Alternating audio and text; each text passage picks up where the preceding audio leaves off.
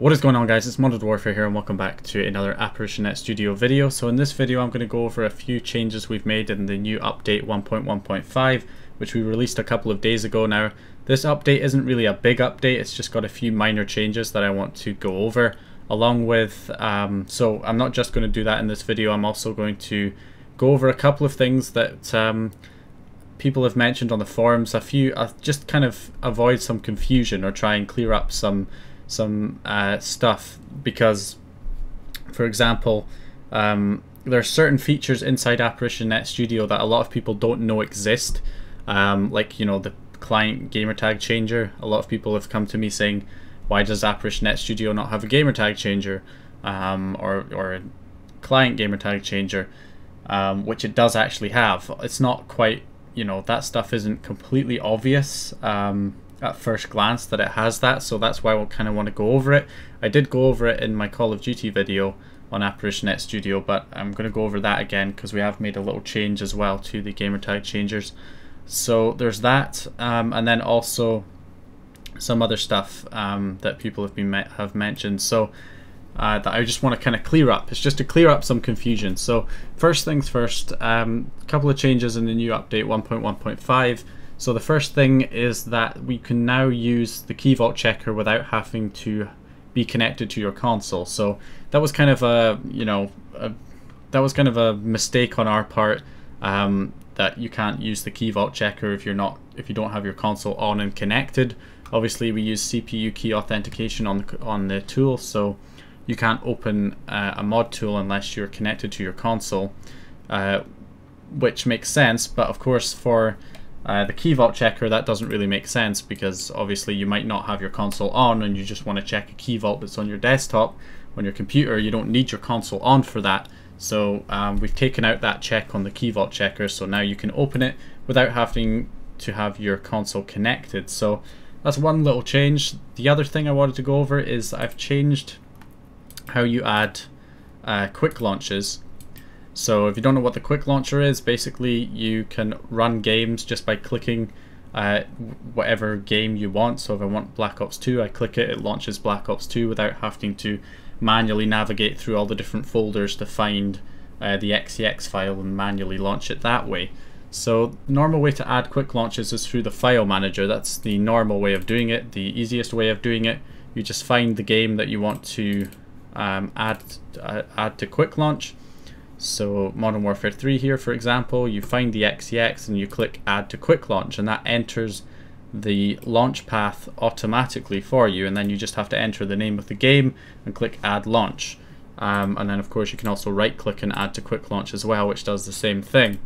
Whereas we also added an option to add a new quick launch item from the quick launcher, and this is where some confusion was happening, because I saw a couple of people made some videos showing ApparitionNET Studio and they tried to add a quick launch, but they tried to do it through this quick launcher, this option in here. So it used to just open up this little box without entering a path, so you'd have to enter the path manually. So people were entering the wrong paths in here and getting it all mixed up, and then their quick launcher wasn't working.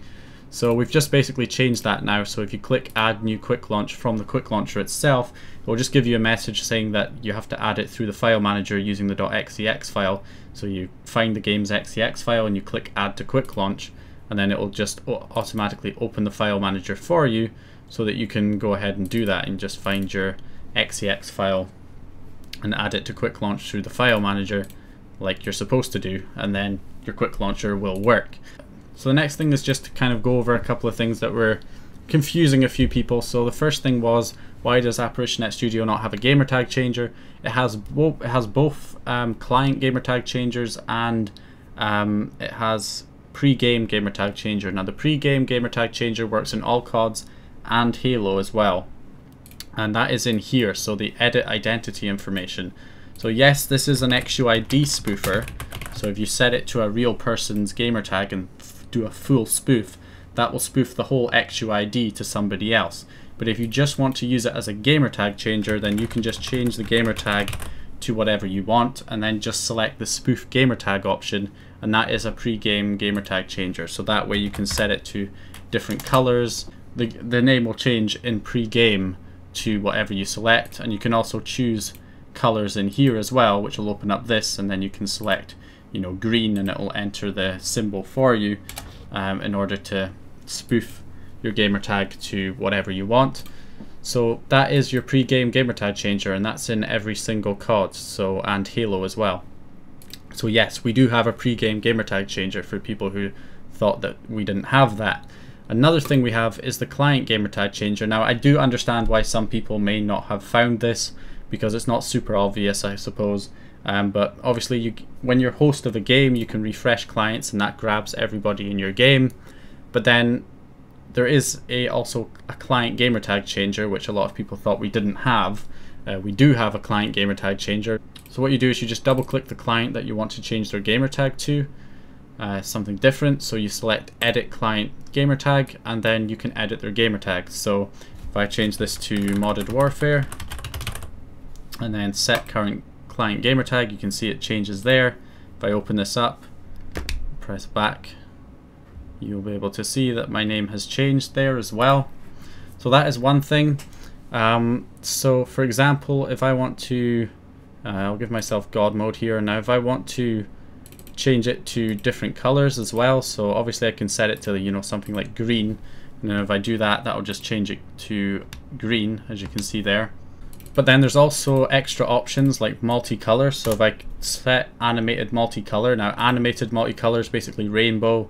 There's another name for it, I guess. So you'll see it changes to different colors. It just cycles through all the different colors like that. So you can do that, and then you can also change it to non-animated multicolor, just multicolored name here. And what that'll do is it'll set every character or every second character to a different color.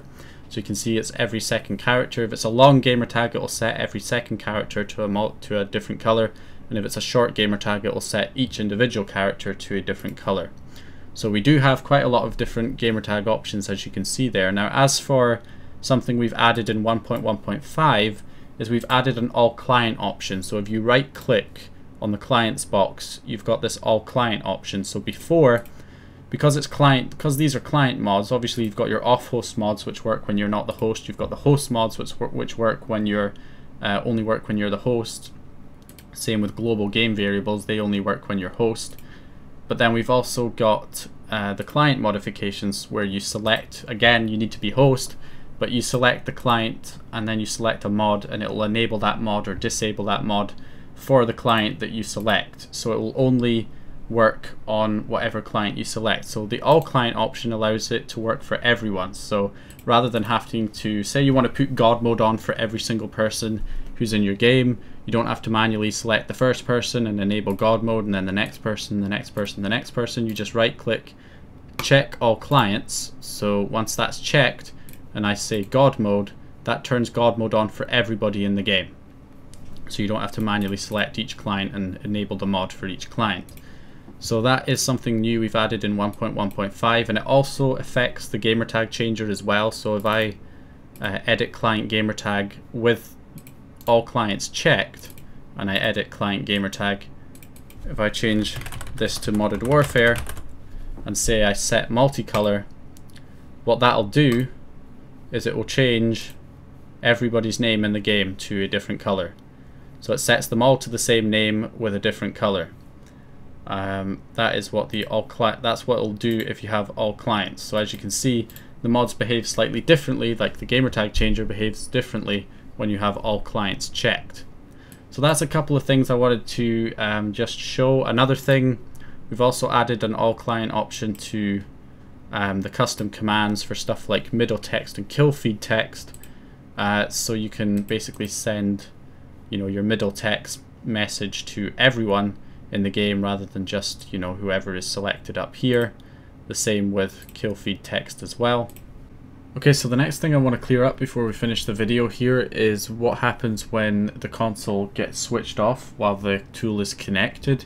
So a lot of people saying, like, you know, is there any way to stop it from freezing? Because normally if your console turns off, like if I turn my console off right now and then turn it back on, which could happen if the console freezes or crashes for whatever reason and you want to turn it back on and use the tool, you have to switch it off, close the tool and open it again. That's not strictly true. The problem is that when the console turns off, the tool still thinks you're connected. Well, it's XRPC and JRPC still think you're connected. So if you try and open a mod tool, when the console boots back up, because it needs to read information from the console, it's not going to be able to read the information because it thinks it's still connected on the old connection, whereas your console's rebooted, it's established a new connection, so it just won't work. And it's a problem with XRPC and JRPC. If I try and open a mod tool, you can see nothing's happening because it's trying to connect on the old connection. So it's not actually that much of an issue, because what you can do is you can just open up the console hub.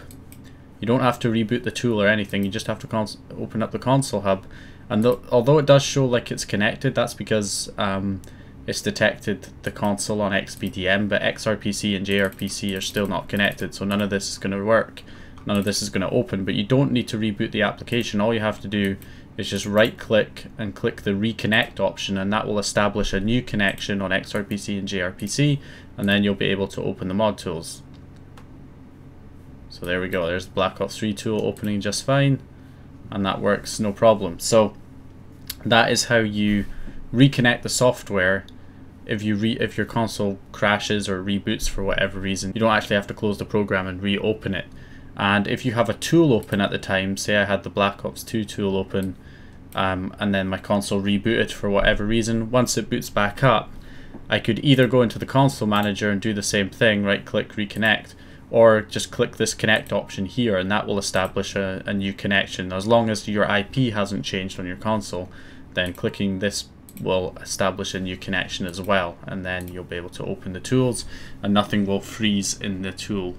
So obviously if you switch your console off, and while the console is off, before it's even reconnected, and you try and run stuff, then what can happen is it will freeze sometimes. So the best thing to do is just to wait till your console restarts before you click anything in the tool, and then use one of those reconnect options to establish a new connection, and then everything will work fine and you don't have to reboot the software. So anyway, that is just a few things I wanted to point out about stuff inside ApparitionNET that people have been asking us about, as well as some changes that we've made in the 1.1.5 update. Hope you guys enjoyed. If you did, go ahead and leave a like, comment if you have any questions, subscribe if you haven't subscribed already, and I'll hopefully see you guys in the next video.